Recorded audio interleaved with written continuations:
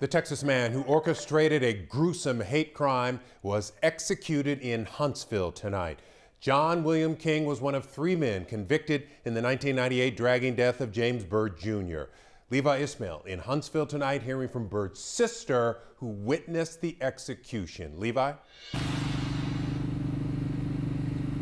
Well, Clara Byrd Taylor of the Byrd family says she felt nothing when King was executed. She says that there was no sense of relief. All she knew is this had to be done.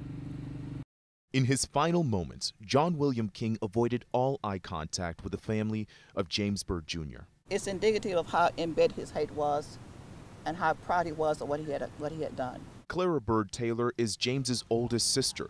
It's been 21 years since her brother was brutally killed, but Wednesday evening, she saw the last of the 3 men responsible put to death. King showed no remorse then and showed no remorse tonight.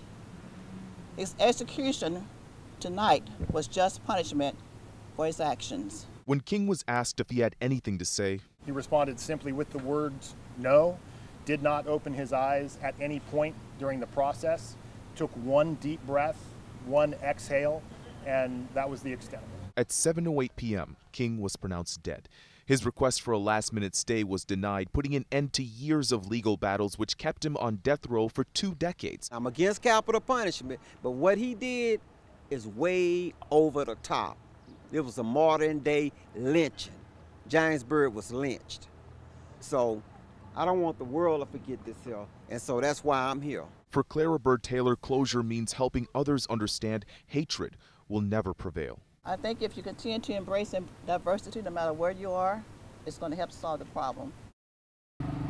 Now, the Byrd family says that while they have forgiven all 3 men for their actions, they will not forget. They describe it almost as a wound that's healed, although the scar will always be with them.